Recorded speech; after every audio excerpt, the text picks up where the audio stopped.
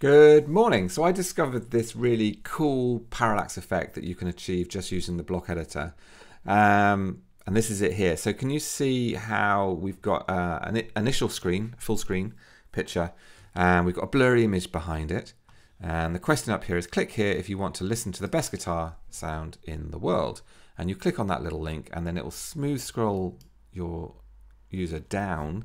And can you see how the image is now completely clear? And this is where we've got the information about the product.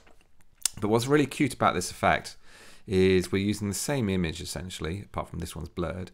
But can you see how the images completely line up with each other? This is the cool bit. So you've got this really nice effect of this fixed parallax background. So it's really simple to do. So I discovered this effect and then I thought, well, how can you actually use this on your own sites? And I came up with the idea of transitions. So anywhere where you're trying to illustrate a transition on your site, and this might be you're taking your customers, your services, you take your customers through a business transition, or you might be a life coach, let's say, and you take a client through a personal transition.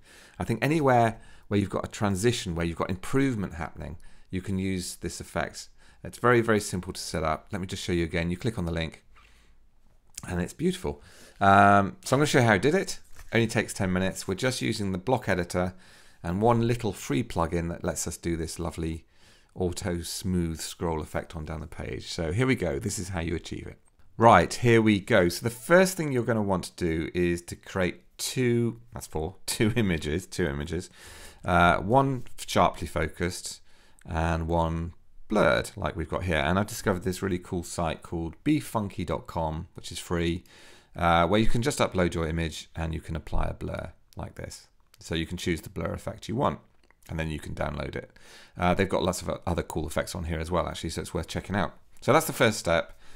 We want two, I'm doing four again, you want two separate images, one blurry, one non-blurry. And obviously you can do other things with this as well. So we're doing blurry today, but you know, this is your site, use your imagination of the things you can do. Next step, we're going to create our page. So this is what we want to end up with. This is the page I've previously built. And this is what I'm going to show you how I did. So I'm going to start by just creating a new page. And here we go. And I'm going to call this parallax, just so I can remember it. I can never spell parallax, but I can now. Okay, so we're going to use the cover block to create this page. This is your key block that we want to use to create. So all we're going to do is click on the plus sign up here, and then we're going to search for cover. So the cover block is a core block with WordPress. If you're using the block editor, you'll have it. It's a really cool block. It's not the best name for it, if we're honest, but there we go. Add it to your page. Okay, and it's going to ask you whether you want to choose a background image or a color. So we're going to choose a background image.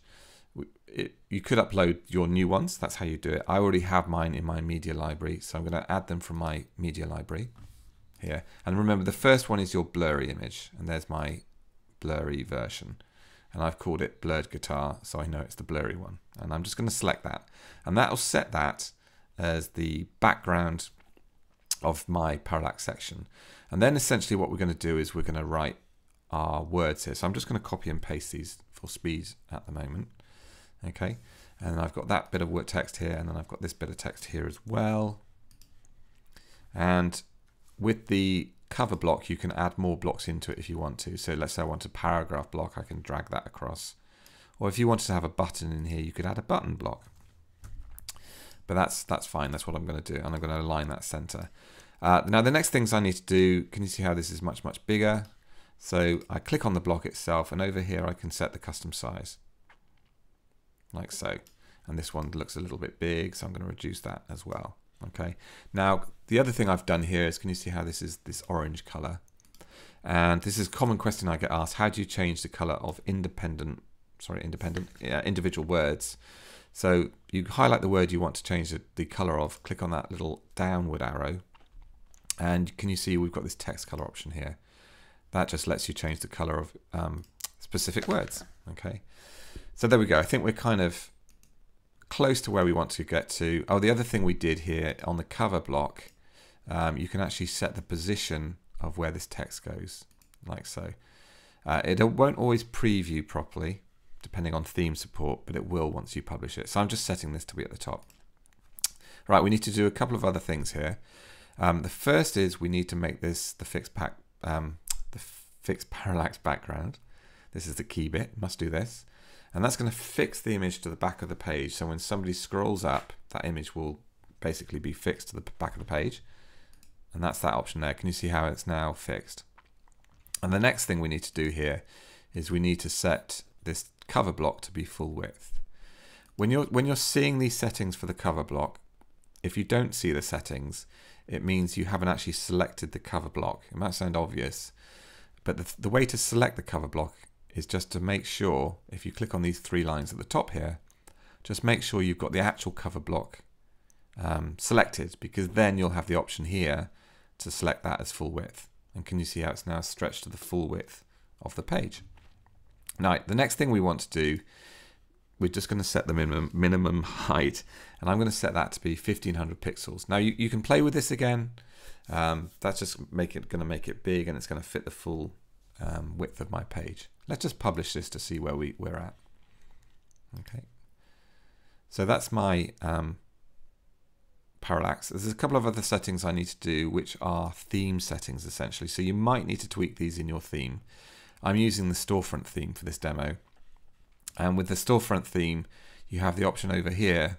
The default template will restrict your full width cover block. So I just need to set that to be full width.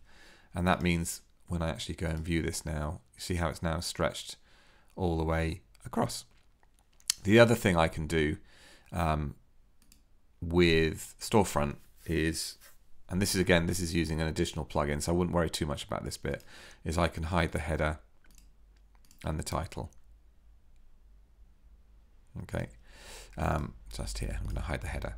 This is just because I'm essentially creating a landing page for my site here. Okay, there we go. So that's the first one done. Then the second one, for speed, what I'm going to do, I'm going to select the first one, I'm going to duplicate it here. So just duplicate it.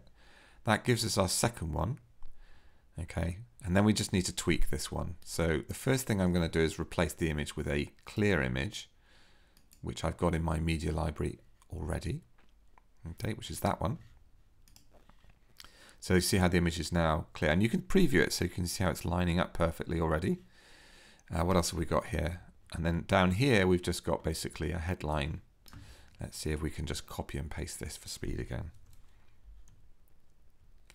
We've just got some text essentially. So I'm going to remove all this text. And I'll remove that one as well. And I'm just going to copy and paste, if I did copy and paste it. There we go. I'm going to copy and paste that text in. I'm going to change the color of the title like so. And obviously you can play around with the positioning of that as well. But we're kind of where we want to be. I might want to put a spacer block above it, potentially. So the spacer block is useful for adding extra space into your pages. It just creates white space, like so. It's a really, really useful block if you want to position your text, a bit more accurately on that cover block. So there we go. Let's just update that and go and look at the page and see how we're heading in the right direction. Looking good. And you see how we've got that lovely transition working. And the final step really on this page, well, there's 2 more steps, but the first one is to link basically this text here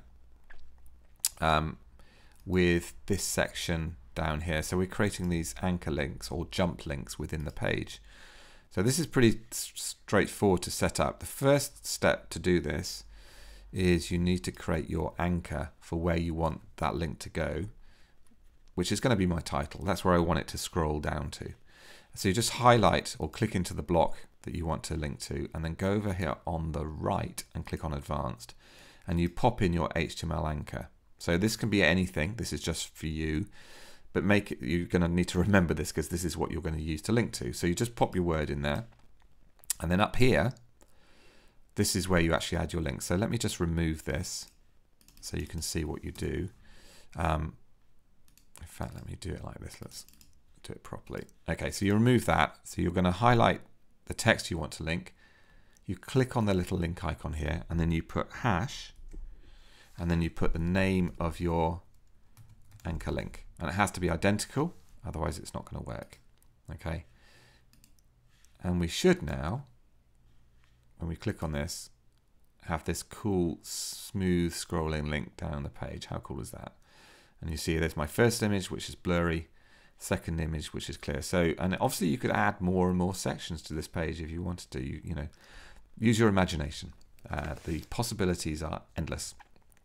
To do the smooth scrolling bit, I'm actually using a free plugin that we've built, which is this one here. If I go to plugins, and you can download this for free from the WordPress directory.